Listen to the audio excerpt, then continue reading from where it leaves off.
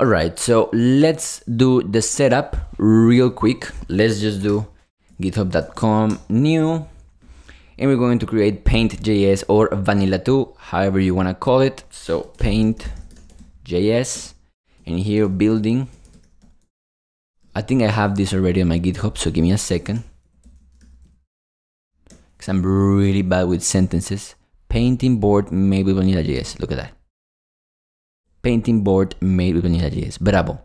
Public, readme, git ignore. Let's just put node here and create, and we're done. Kaboom. Now we are going to go to our documents,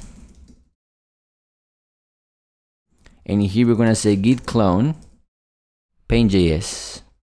Oh, I already have one folder like that because I was preparing the class. Let me delete that folder. And you didn't do that part. Git clone paint.js. Done.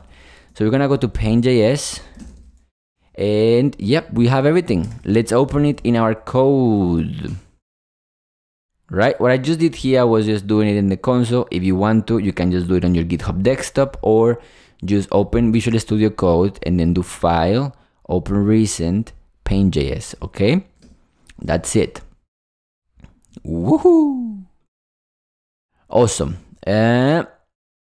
Next, let's create a file called index.html, one more file called app.js, and one more file, one more file called styles.css. Perfect. Now here in the index, let's just make a real quick document, no problem, and let's call this paint.js. Alright, and we're good to go. Before that, inside of the header, let's do a link to styles.css, this one, and on the body, let's add a script, src, app.js. And we're good to go. That's it for the setup.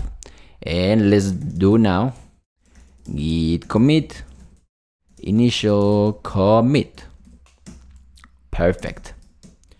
Now you need to know, if you want to do what I'm doing, you need to understand Git. Git was explained on the Cacao clone. So if you don't know what I'm doing, maybe you want to look into the Cacao clone where I show you how to work with Git. In the Cacao clone, we use GitHub desktop. In my case, I use my console. You can use GitHub desktop as well. It will be the same. All right, and that's it. What else do we need? What else do we need? Nothing else. I think we're good to go. Let's open this bad boy on our documents, paint.js, and let's just drag it here. And it's open. Look at that beautiful, beautiful thing. It's open.